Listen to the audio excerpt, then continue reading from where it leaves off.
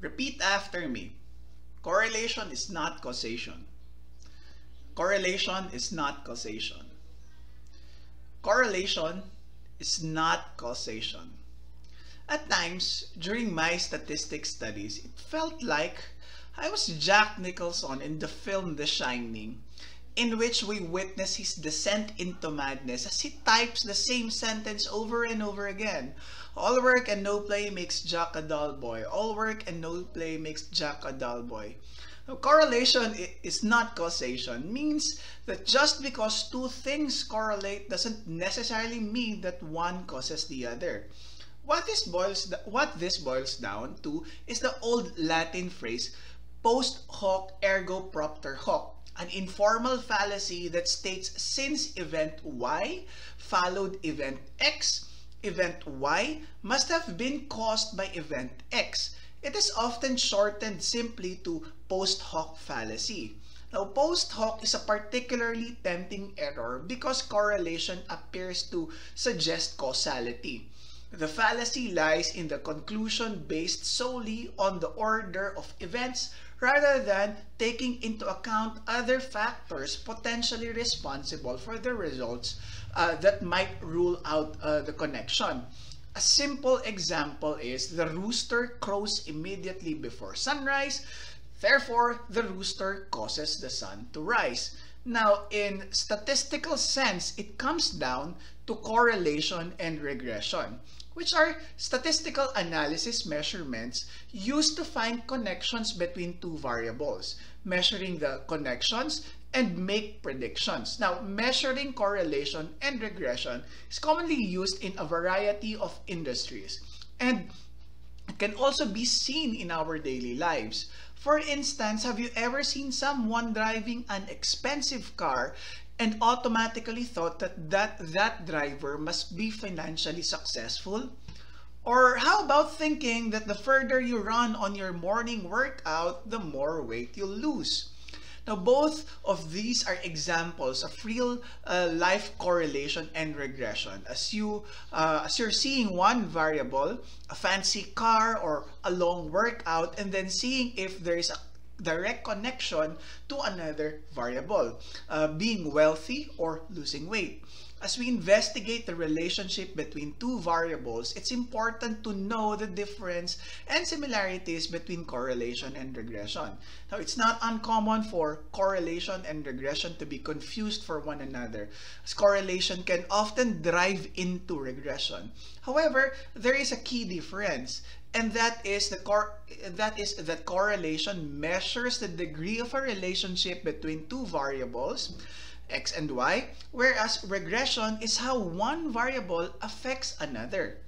Use correlation for a quick and simple summary of the direction and strength of the relationship between two or more numerical variables, and use regression when you are looking to predict, optimize, or explain a number of response between the variables, or in other words, how X influences Y.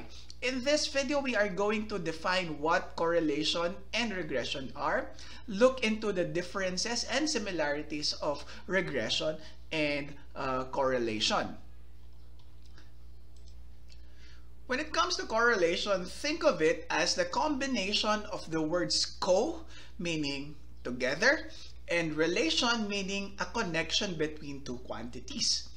Now, in this sense, correlation is when a change to one variable is then followed by a change in another variable, whether it be direct or indirect. Variables are considered uncorrelated when a change in one does not affect the other. In short, it measures the relationship between two variables. For example, let's say our two variables are X and Y. The changes between these two variables can be considered positive or negative. A positive change would be when two variables move in the same direction, as seen in the graph here. Meaning an increase in one variable result in an increase in another variable. So if an increase in X increases y, it's positively correlated. An example of this would be foot size and height. You have a dirty mind, brother. This is because an increase in foot size is related with an increase in height. Taller individuals tend to wear bigger shoes. If two variables are moving in opposite direction, like when an increase in one variable result in a decrease in another, this is known as a negative correlation. An example of a negative correlation would be price and demand for a product, because an increase in price result in decrease in product or in demand. Knowing how two variables are correlated allows for predicting trends in the future, as you'll be able to understand the relationship between the variables, or if there's no relationship at all. The main purpose of correlation through the lens of correlation analysis is to allow experimenters or researchers to know the association or the absence of a relationship between two variables. When these variables are correlated, you'll be able to measure the strength of the association. Overall, the objective of correlation analysis is to find the numeric value that shows the relationship between two variables and how they move together. One key benefit of correlation is that it is a more concise and clear summary of the relationship between the two variables than you'll find with regression. On the other hand, regression is how one variable affects another or changes in a variable that triggers changes in another, essentially cause and effect. It implies that the outcome is dependent on one or more variables. For instance, while correlation can be defined as the relationship between two variables, regression is how they affect each other.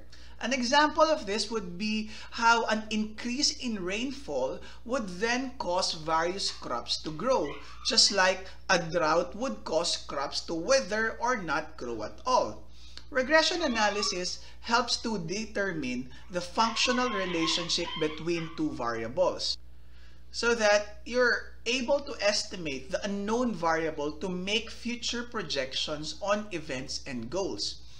The main objective of regression analysis is to estimate the values of a random variable, which we will call z, based on the values of your known or fixed variables, x and y.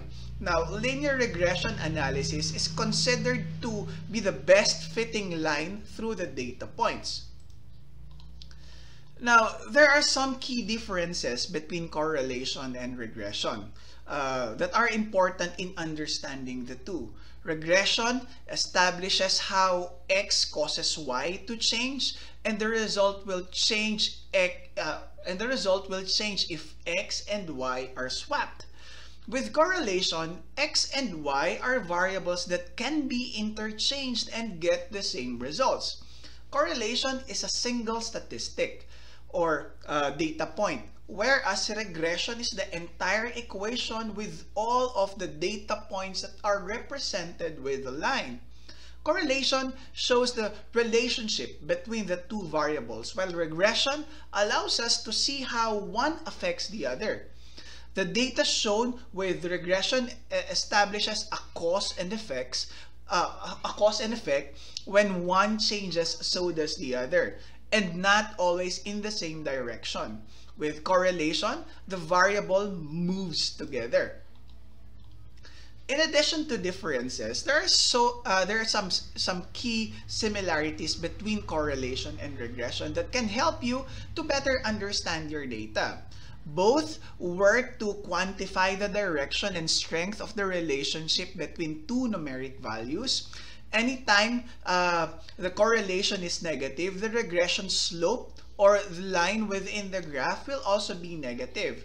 And anytime the correlation is positive, the regression slope or the line within the graph will also be positive. Now, even though they're studied together, it's clear that there are obvious differences and similarities between correlation and regression. When you are looking to build a model, an equation, or predict key response, key responses, you have to use regression. If you're looking to quickly summarize the direction and strength of a relationship, correlation is your best bet. This has been Dex Kamitan, and thank you for watching.